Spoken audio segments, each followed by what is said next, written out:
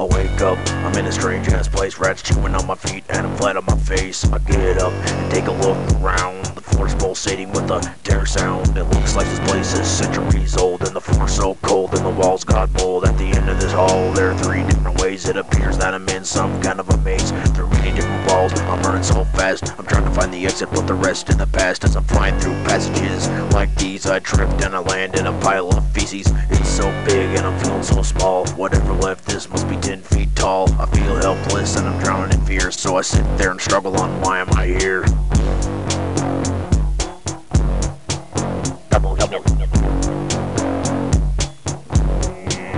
Double bohemeth. Double bohemeth.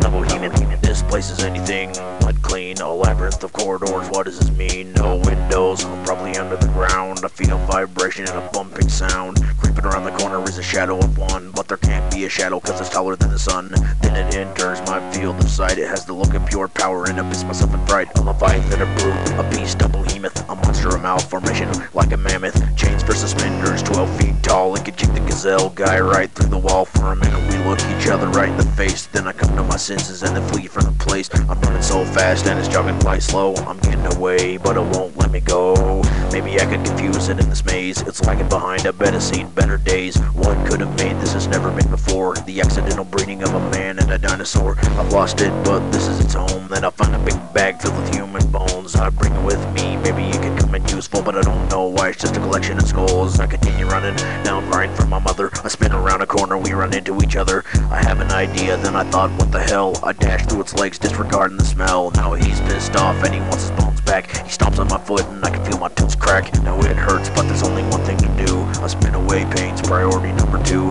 I can see him and he sees me plain as day, but he must be really stupid cause he ran the other way. I needed a breath, so I bent down and sat. There's a carcass on the floor and I don't wanna die like that. I sit there and cry, broken bones in my feet. How come the unexpected had to happen to me? I'm forced to cope with unbearable pain and the ever-growing pressure lurking up inside my brain. And there's a sharp bone laying on the floor, so I'll use it on him so that I won't get another break. He's been gone a while cause he got what's his, so I sit and relax. Ah, there he is, bohemeth, so amazing and stunning. I've got a broken foot, yeah, but I'm running. It's running right behind me and its effect is like it feels bad breath breathing down on my neck. Sharp bone in my pocket, it's possible I win, then its face first smack into a dead end.